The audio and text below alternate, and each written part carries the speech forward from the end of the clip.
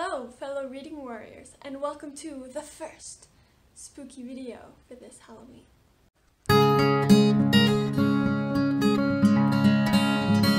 So I realized that I'm really late to the game and that I am filming this on October 10.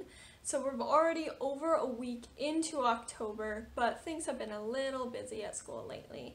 But this video is going to be kind of my TBR for the next couple of weeks up until like Halloween spooky season. I am going to, as you can tell by the name of this video, going to participate in the Spooktober Readathon. I will have the announcement video linked down below.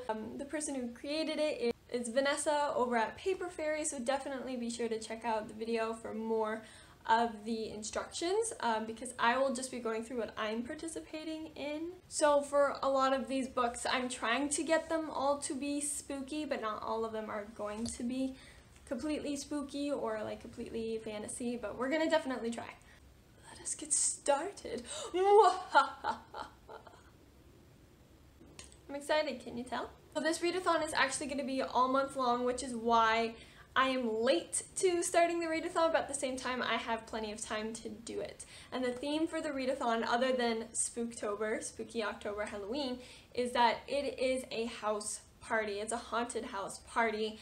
The idea is that because of quarantine and the coronavirus, some of us are not able to go out and celebrate Halloween as we used to, and so they're creating their own little bookish version all month long, and they've had Instagram challenges and they have movie nights over Twitter, so be sure to like check those out. It is getting kind of late for those because they're only doing it for the first 13 days, but hey, it's still cool to look at and still pretty like fun to see what unique ideas and concepts they came up for.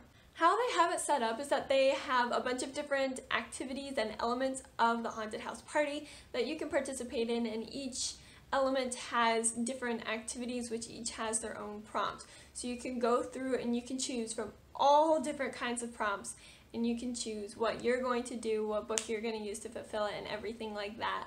So I will not be doing all the prompts. I will just, because I can't, even if I was starting this on time, I wouldn't be able to do all the prompts. So I'm just going to go through the ones that I've selected that I'm going to do, but for a full list, be sure to check out that announcement video over at Paper Fairy by Vanessa. The first element of this house party is obviously the costume contest, costume party. There are different kinds of costumes that you can do based off of what book you read. The one that I have chosen is that I'm going to do a fantasy costume, and I'm going to read a fantasy book to complete that, and I'm going to read Before She Ignites by Jodi Meadows. I meant to read this a little while back and I just didn't quite get to it, but it is a very interesting fantasy book about someone who finds out something that they shouldn't know and how that affects the story going forward. I'm not going to give very in-depth reviews of these books because A, I haven't read them yet so I don't know it, and B, this is going to be a really long video, so I'm just trying to cut down. But so this is what I'm going to read for my fantasy costume. I'm hoping that there's a small romance element in here because one of the other prompts was be like part of a couple's costume and you would read a romance novel for it. And I want to do that, but I want to do like a fantasy one, so I prioritize fantasy over romance, but I'm hoping that like this has a little bit of romance.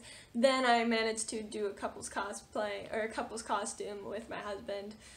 Not like he's gonna be reading or anything, but just in my head.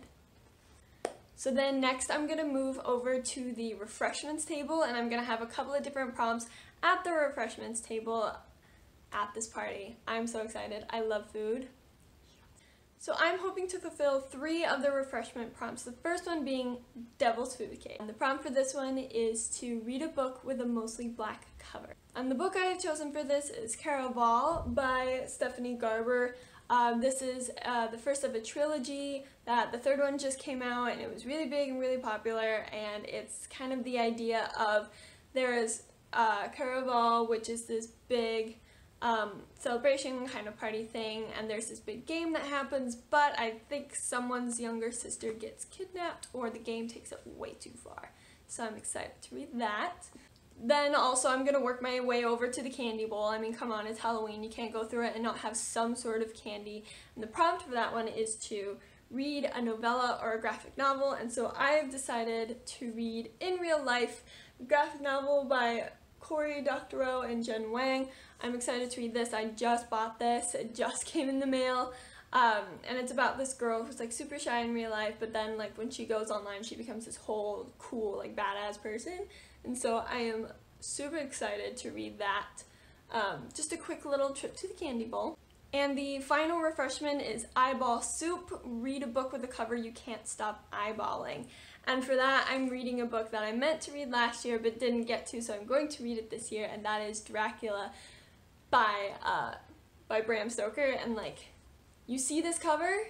You see like this cover for this edition? Oh, it's absolutely gorgeous. It's perfect for Halloween. It's a classic. It's Dracula and the cover is just gorgeous. So, eyeball soup. Yum. Next, we're gonna move on to the dance floor. And I have selected, again, 3 songs that I am just gonna boogie during and just like have a great time. And the first one is going to be the Monster Mash. Of course, how can you not boogie during the Monster Mash? And so for dancing for the Monster Mash, you have to read a book with a monster in it. And I don't think I'm stretching it, but I'm going to read The Summoning by Kelly Armstrong. This features a girl who can see ghosts. So the monster that I'm going for are ghosts in this book. So after that is going to be the song I Put a Spell on You, another good classic song that I love. And for that, it's to read a book with magic because, you know, spells, magic, makes sense. And so for that one, I'm going to read Spin the Dawn. I know there's magic in this. It's, yeah, like everyone's been saying, it's Project Runway meets Mulan, and it's by Elizabeth Wim, and she basically has this magic pair of scissors that helps her create amazing, beautiful pieces. So I put a spell on you, literally on the clothing that you're wearing. Haha, get it? And lastly, I'm going to jam out to the song Superstition, just as a tribute to my father, for without him I probably wouldn't care for the song. And so the prompt for that one is to read a book based off of folklore or mythology. And so I am finally going to read A Song of Wraiths and Ruins by Roseanne A. Brown. This features West African mythology, and I'm super excited to read about it because I know a little bit but not a lot about it, and I definitely want to read more. And so I feel like this book is just gonna be gonna be great. So those are the 3 songs that I'm going to read books to have fun with. And then lastly are the festivities that we'll be putting on, so the other activities at the party, and out of those I've selected 2 that I'm going to partake in. The first one being carve a jack-o'-lantern, and the prompt for that is read a book with a face on the cover. And I had plenty of options for this one, but I decided to go with Star Daughter by Shweta Thakrar, because obviously face for this jack-o'-lantern. I'm so sorry for the glare on everything. The apartment that I live in gets majority of its light from the windows that are right across the way, but then that means there's a lot of glare like in my glasses on shiny books. So I'm going to read Star Daughter by Shweta Thakrar, and this book is about a girl who is half star, half human, and she ends up either she injures or someone injures her father, and the only way to heal him is with star magic, and so she has to ascend to the sky and ask for help to heal her father. And then she ends up going into this competition, or the stars make her do something dangerous and fun. And this is based off of more Hindu mythology, so it could also work for superstition, but I wanted to try and not double up on prompts. So I do have 1 book per prompt, but you know, if I end up like not getting to it, then I can definitely double up. I just didn't want to. So those are, So those are all the books on the TBR for Spooktober. That is my TBR. However, I will quick mention that there is 1 more book that I want to get to this spooky season, and that is Catherine's House by Elizabeth Thomas. This is a dark academia. Basically, if you get in, you sign the 4 years of your life to them and kind of do whatever, but then you're promised amazing success afterwards. So like, Yeah, it's dark academia. It's great for fall because academia, it's the first season, it's fall, school starts, but then it's like super dark, so it's great for spooky season. So this, I did not fit into one of the prompts for Spooktober, but it is another book that I really want to read. And so that is my ginormous TBR. I am not going to read all of them just before Halloween at least. Like, majority of them, like, you can see came from, like, this top shelf. And so, like, my bookshelf is, like, there are just so many of the books. There's so many books, and a lot of them are pretty chunky, so I do not expect to read all of them. But I'm definitely going to try, and I'm probably going to keep reading them past October just because so many of these books I just really wanted to read anyway. And so it's great that they were able to fit right into the Spooktober TBR readathon. I'm going to try and read one book per festivity, so I can at least partake in everything, so I can have my costume, I can dance, I can eat, and I can do a festivity. But I would like to try and do all the festivities, all the eating food, and all the dance songs that I want to.